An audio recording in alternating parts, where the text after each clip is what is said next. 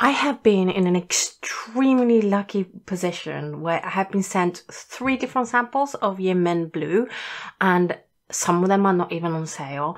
And I totally get that this is a very lucky and privileged situation to be in, and I feel that it's my duty to share with you guys what these 3 are, because I know you guys are fascinated by YInMn Blue and I really wanted to do that. So we are going to do a in-depth comparison of the 3 YInMn Blues that I have. We have the Kremer one, the QoR one, and the A Gallo one.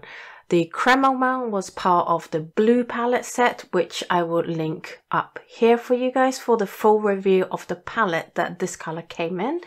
YInMn Blue by QoR is not for sale, and they very specially sent me a tube with a note to make sure you guys know to not call QoR customer service and overwhelm them asking whether it's on sale. It's not on sale, and I want to be clear about that. It was a test experiment thing. And then the A Gallo one was part of their signature set, beautiful set again, which I will also link up here for you. And I have done an in-depth full test sheet on all 3 of them. So let's get started with a comparison. First up with the gradation, or just in general the mass tone. I feel that the YInMn Blue by Kremer and QoR are a little bit more chalkier, a little bit more reddier. This is definitely closer to ultramarine blue, whereas the other 2 YInMn Blue are somewhere between ultramarine blue and cobalt blue. This only smidgenly looks more like ultramarine blue than these 2. There's not much between the 3 colors, as in ultramarine blue, YInMn Blue, and cobalt blue. And this is why a lot of people are like, what is the point of this? The point of this is that it's hugely interesting if you're a pigment nerd and you want to try new pigment that we have access to a brand new pigment. It's the first blue pigment in so long. We're just geeking out on this rather than it being a very specialized color that you can't find anywhere else. You totally can. You can get ultramarine blue or cobalt blue and you don't need it. But how many colors do we own that because we want them rather than need it? And that's completely okay by me. In terms of gradation, and this is where you see the granulation a lot, the QoR one has the most amount of granulation, as in their big granulation.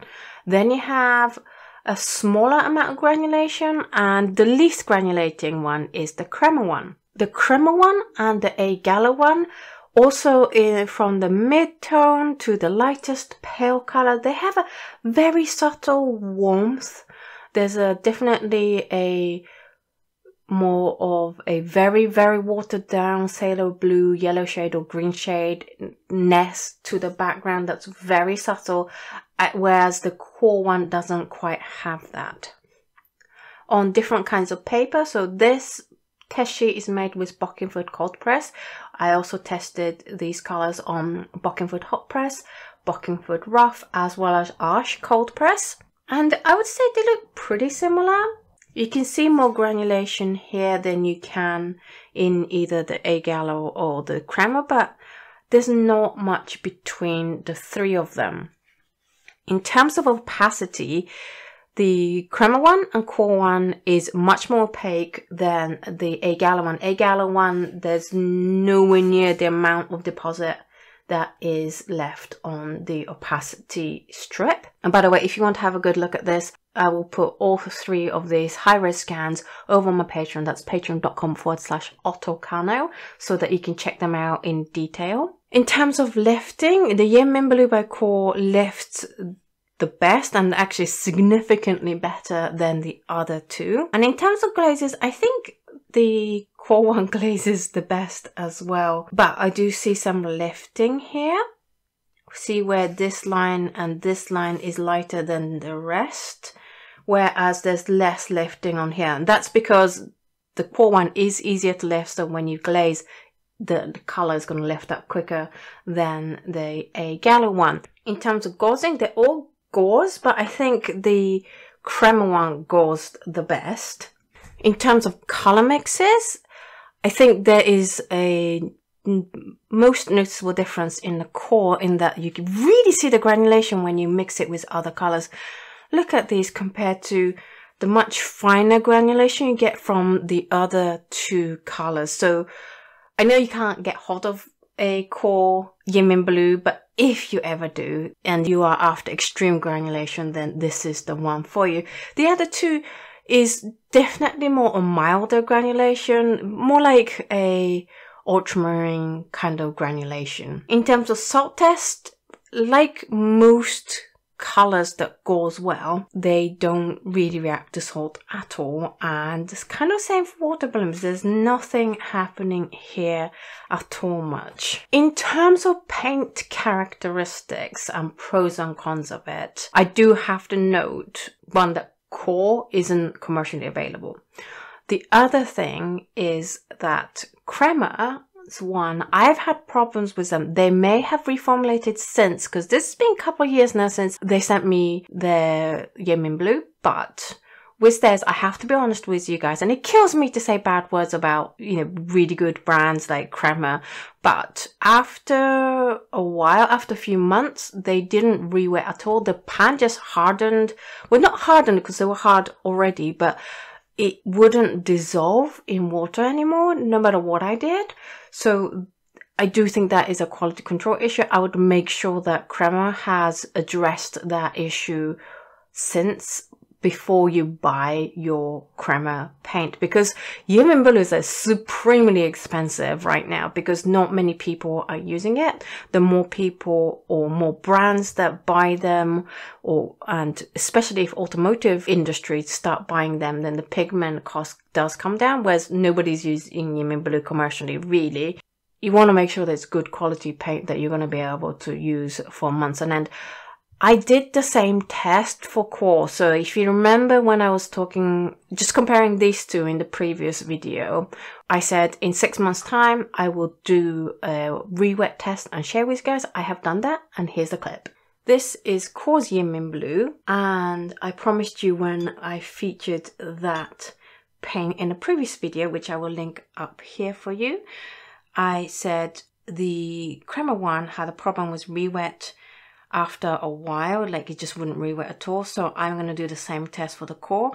It is now amazingly 6 months later. Well, almost 6 months. This was poured on the 22nd of November 2021, and today is the 12th of May 2021. So it's 10 days short of 6 months, but I think it's fine because the Kremer one solidified way before 6 months mark. So let's see how the QoR one re-wets. Oh yeah, it re-wets fine. It's not a problem at all whatsoever.